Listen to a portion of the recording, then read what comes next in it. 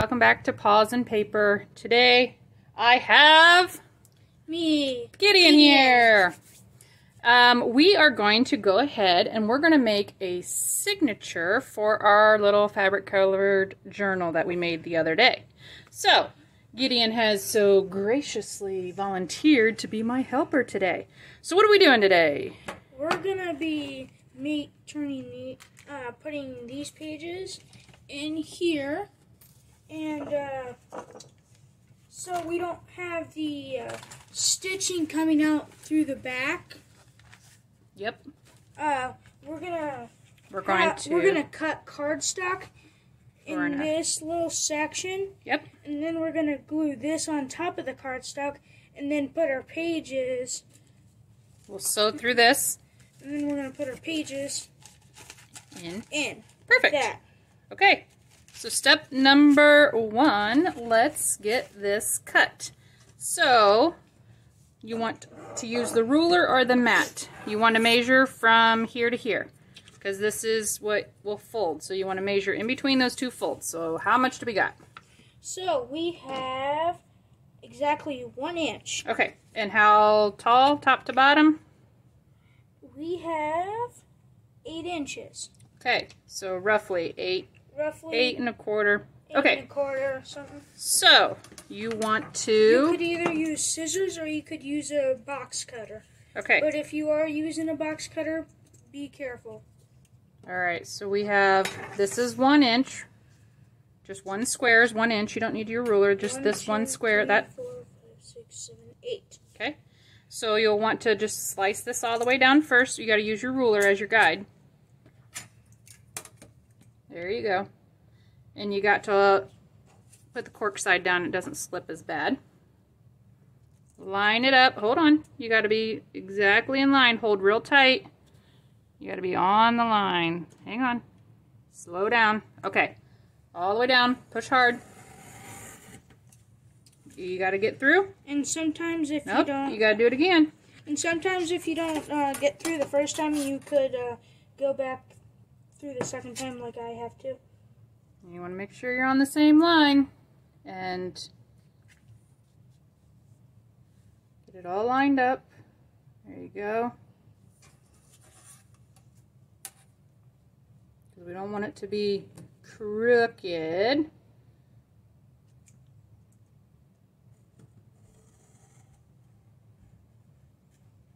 Ah, see, we're almost all the way through.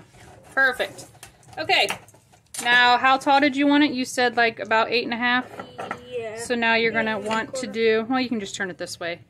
And you can count 8 squares. 1, 2, 3, 4, 5, 6, 7, 8. So go a little bit over that because we had just a little bit more than, no, your squares are your inches. You're fine. So like go to that, see that dot, those dots? Yeah. Just line it up there and give yourself a little bit more. Perfect. Okay. Now, we're all done with that. You set your ruler and your thing Craft knife retracted. Retracted. Away. Okay, what we want to do is look at our thing here of how you want to lay your fabric. So see, we want everything kind of going in the same direction. So, does anything... Flip it up, because the glasses... Up. Is that the right way? I don't know. It's hard to tell, because some of the glasses are upside down. I don't think it matters too much. We're going to hide most of it anyway. So get out your Fabrifix glue, and we're going to glue this down. There you go.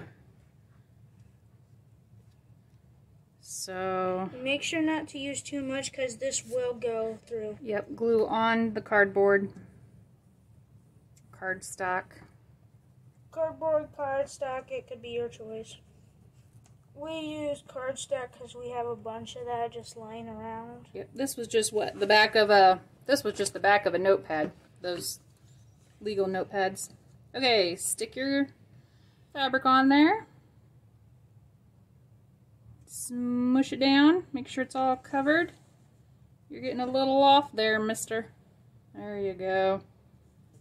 All covered. And like and subscribe And share this with your friends if you want to see more of me on the show. Oh, you're the star now? I thought Leo was the star. We haven't seen Leo in a while, have we?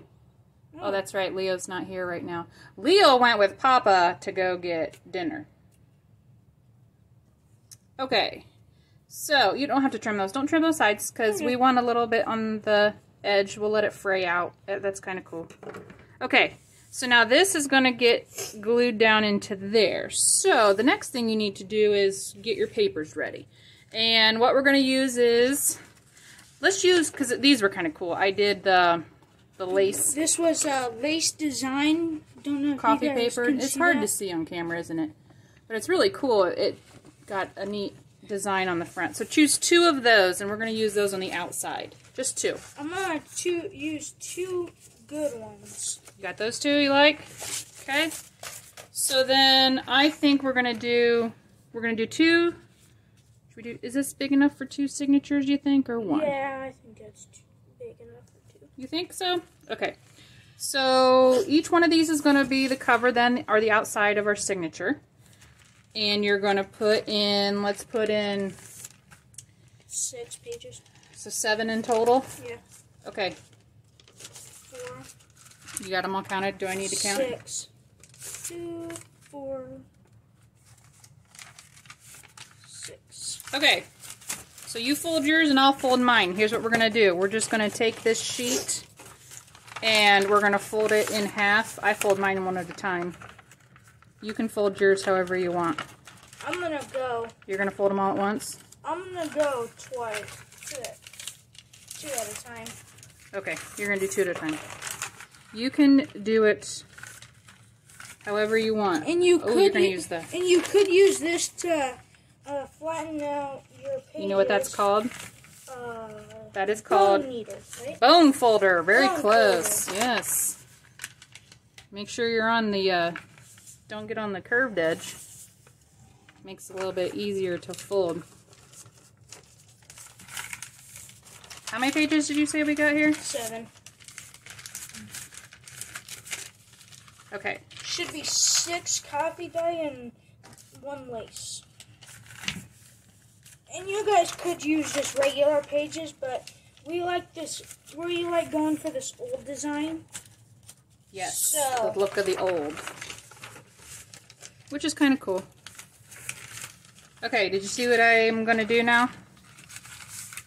I'm going to start just stacking them all inside of the... And if you find any papers you really like that you want to be one way or the other, you can flip them around, move them. Or you could use colored pages. Any paper, right? Hint on our shop that we opened up not too long ago. We're going to be selling packs that you can make these yourself with colored paper. Okay. We have flowers, bugs, like all about the earth stuff, All kinds of ones. water animals, land animals, and more to come. Okay, you want to... Here, flip your page. You want this side on the outside. Yeah, there you go. Okay. Yeah, make your pretty one. Okay, so now we have what we call 2 signatures, right? Okay, so we're going to then use this. And be careful because this is really sharp. Here, let's, I like to do it on the spine first. I think it's easier. So here's what I'm going to tell you to do. We're going to flip it over, and we know this is the top.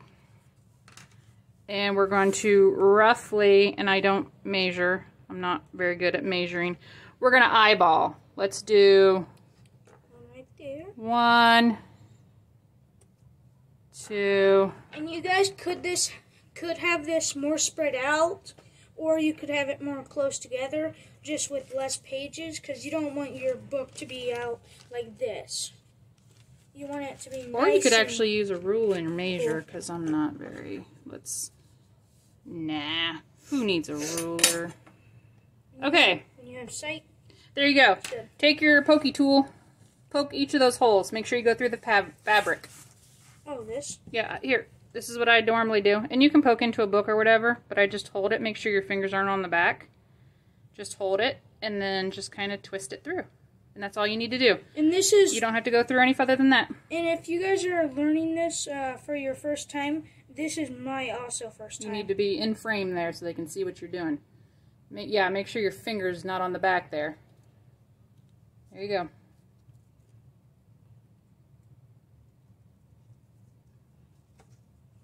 Or you can just, do it on the mat. Seen a lot of people, they use a book. They go through a book. Like the Pam at the Paper Outpost. I just recently watched one of these because I've been wanting to do one of these videos like this as a tutorial for this. For binding? For binding a book. So I recently watched one of Pam's videos at the Paper Outpost, and she did a really good demonstration with her like pin needle thing.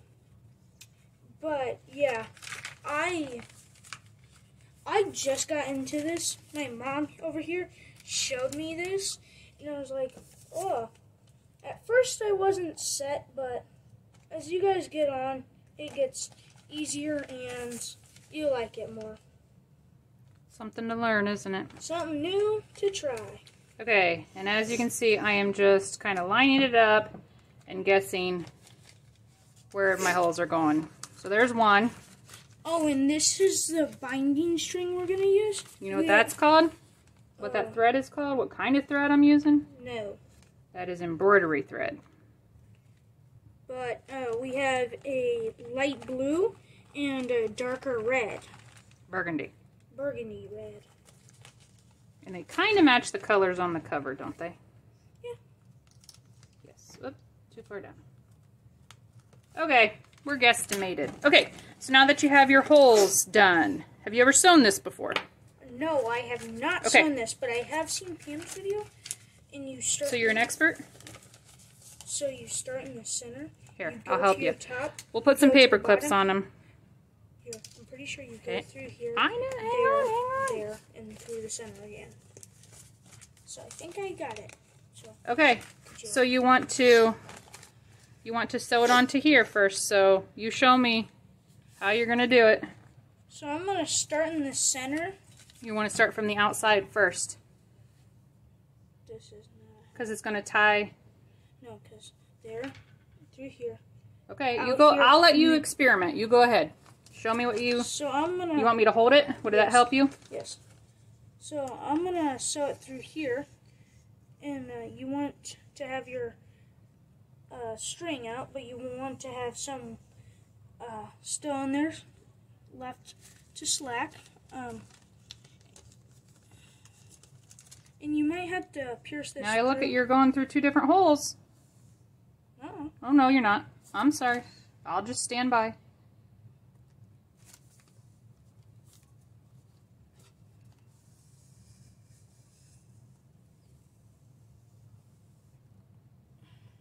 Okay, now what? So, and then I'm gonna go through this hole.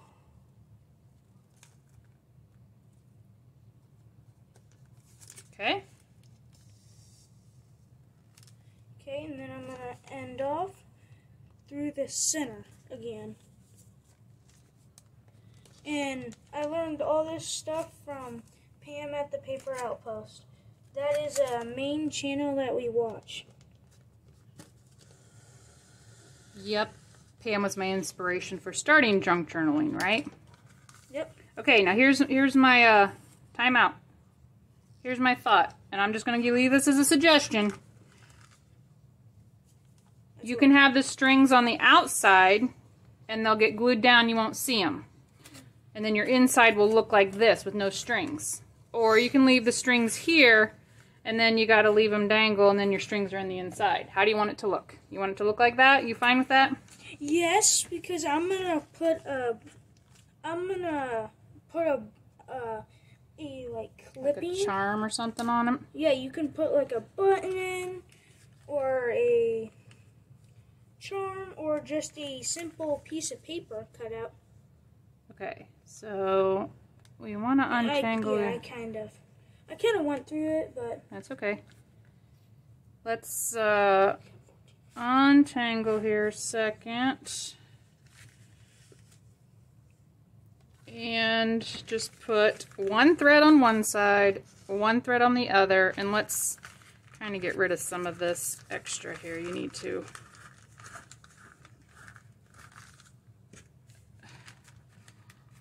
Okay, time out.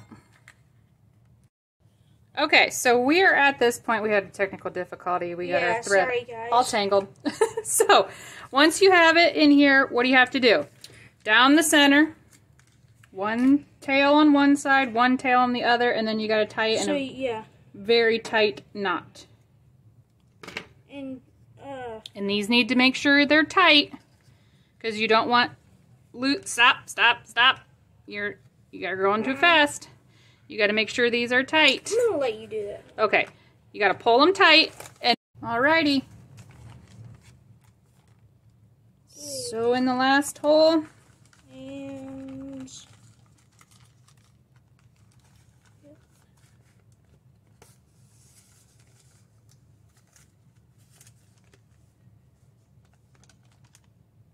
pull it all the way through.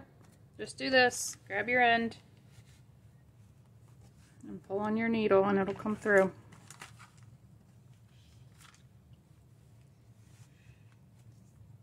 Loosen it up a little bit. There you go. Alrighty. And as I was saying, we did shoot another video that originally came before this one, but we don't have the proper editing stuff yet. You gotta pull it tight, otherwise you're gonna get your thread stuck here. There you go. We are working on getting the proper tool to edit the video. Yes, say we're not. Technology has advanced us. Okay, are we good on the back? Yes. Good. Okay. So, pull it tight. Yep. And I'm going to take the needle off. Tie it off. Several knots to make sure we don't go anywhere. Okay, cut your threads. And we're almost done. So I'm going to put them along with... Okay, and now that we have both signatures... Now that you have this, you take your Fabri-Fix, or whatever glue you have, and you glue on the back of this. You glue the heck out of it. Make sure to get the strings real good, because you don't want them going anywhere. Yep. Okay. Good. Yep. Okay. And then what you do is you place it down. You want to make sure you're in the right spot here. You place it down. Still fold our book. Let it dry for a little bit, like 2 to 3 hours, and it'll be good. And you're all set, right? Yes. And this is our first softback book that we have. Yep. So we smush this in here. And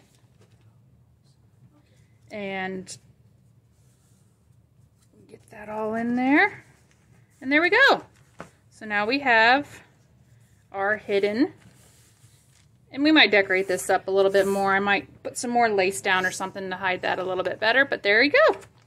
Our 2 signatures sewn in to our cute little journal. And as you can see, it fits perfect so that it just stays right there. There you go. Because if we did 3, it'd probably be sticking out like this, and you don't want that. Yeah. Well, plus you can decorate it then. All right. Well, I hope you folks had a good time. Yeah. Thank you, Gideon. And be sure to like and subscribe for the support. Yep. And we'll see you next time. We'll see you next time. See ya. Bye.